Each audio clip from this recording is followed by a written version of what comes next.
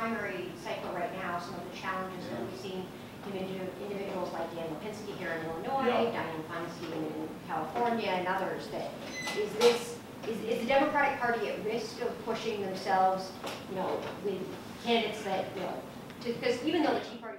But we wanted to have a strictly politics event, given what a tumultuous year it's been in politics. So that was sort of the impetus for the event in general.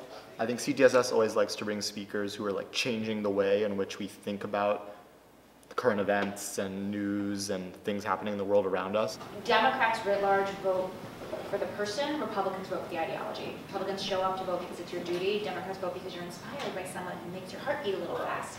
The number of women has increased dramatically from something like 22% to 24% of the share of candidates. The raw numbers are much higher, but we still don't make up enough.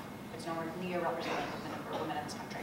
There are currently 6 millennials in the United States House of Representatives. If we were represented proportionally by the number of people over the age of 25, there would be 97. So we are not represented in Congress. We're in the business of news, and there is news like a gusher. There's 6 to 7 stories in the front page every day in my paper. And there are days where all of them, but maybe one, are Washington datelines that are about something Trump related.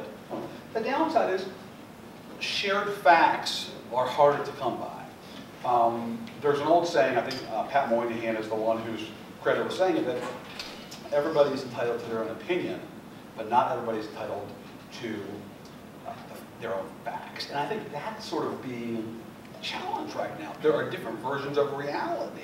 And the president thinks it's his political interest to kind of challenge what is and is not fact. And so that can make it difficult for us because we are in the fact business.